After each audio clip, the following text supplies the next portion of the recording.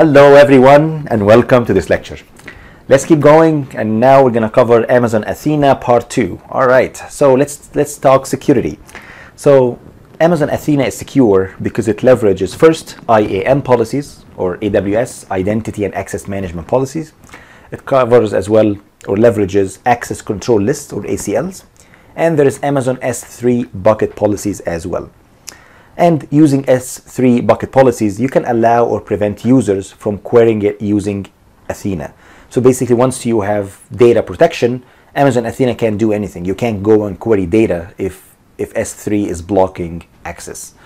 And you can use IAM policies. You can grant and deprive IAM users access to various buckets in Amazon S3. And Athena allows encryption for both client-side and server-side. And Athena enables users to query encrypted data stored in Amazon S3.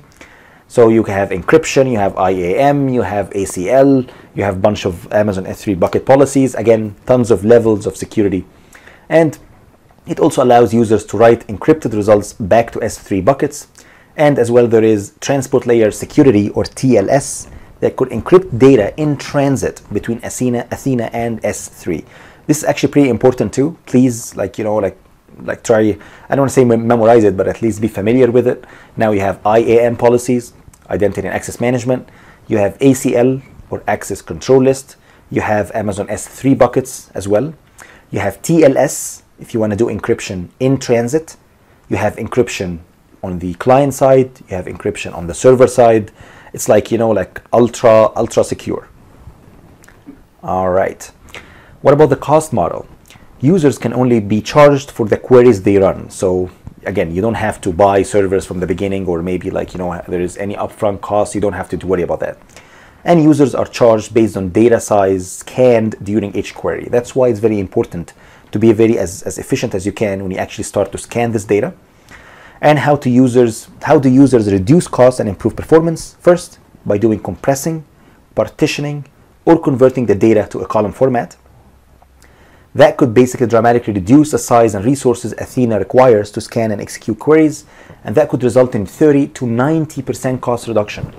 If you guys remember, when we did partitioning before, by basically, instead of having, let's say, if you have a bunch of files, you don't just throw all these files in an Amazon S3 bucket. That would be an extremely inefficient. Why? Because you need everything to be in order. Because once you have partitioning in place, then you can direct Athena to a specific, let's say, folder within folder within folder. You don't have to scan the entire thing to actually query the data. And this is very critical and very important, and that's where kind of the expertise and knowledge comes into play to actually try to reduce cost. And users are charged $5 per terabyte scanned, okay, and with a 10 megabytes minimum per query. Again, so I would say it's extremely cost effective. It's $5 per terabyte. Again, I would assume even if it's it's quite high, for example, to, let's say, if you're using other query services, this cost at some point will be reduced. If there's increased competition, Amazon will have to somehow reduce the cost somewhere. But again, the amazing thing about that here is that if you are using or relying on Amazon SageMaker to develop all your AI and machine learning algorithms, and you're relying on S3, for example, to store the data, basically you would be forced kind of thing to use Athena in a way. You don't need headaches of introducing another, to say services and all the headaches that come with it. Just everything in one place, everything is integrated. People have tried it and built system with it, so you're probably going to use the service anyways. And if you cancel a query, users will be charged based on the amount of data scanned, and Athena supports Apache ORC and Apache Parquet as well. And Amazon S3 and Glue have separate charges. So please note that you're going to be charged for Amazon S3, and you are charged as well for Glue, and you are charged as well for Athena. So obviously it's a great business model from Amazon's perspective, of course. All right, so if you guys remember, we integrated Amazon Athena and Glue, as you guys can see here. We covered that before, but I'm going to cover it here again. If you guys remember, I put my data in an Amazon S3 bucket. And then what you do is that you create these crawlers, or AWS Glue crawlers, that go in there and try to scan the data periodically and generate Glue data catalog. Data catalog will tell you, okay, these are the different schemas, these are the different columns that you have, and so on. And then once you have that data catalog available, then you can rely on Amazon Athena to basically go there and query that data. So Athena and AWS Glue data catalog work seamlessly together. AWS Glue can be used to create databases and tables, or the schemas, so that Athena can use it to query the data.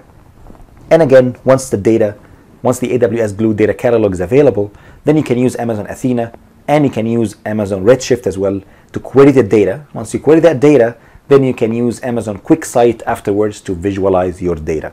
All right, again, we're going to cover Amazon QuickSight coming up in the next couple of lectures, but it basically it's a business intelligence tool, just data visualization tool. Okay, all right.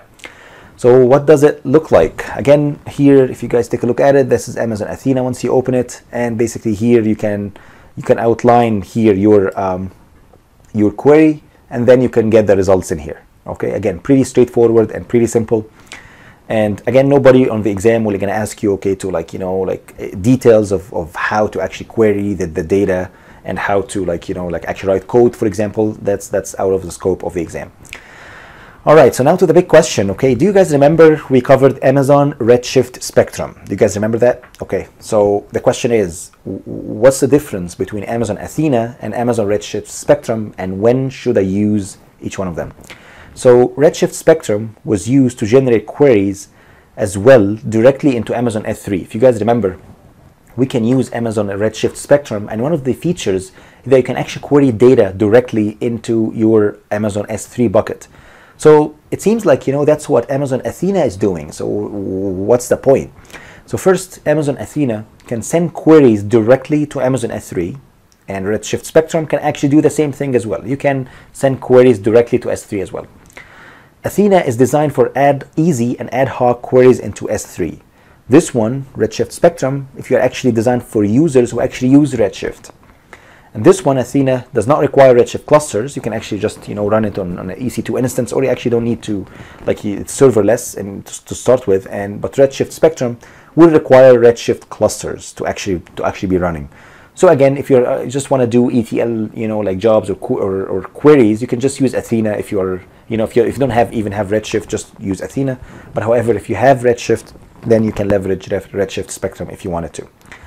All right, okay, that's all what I have for this lecture. I hope you guys enjoyed it. In the next lecture, we are going to cover Amazon QuickSight, and we're going to have part 1 and part 2. So please enjoy AWS Machine Learning Certification course, and I will see you guys in the next lecture.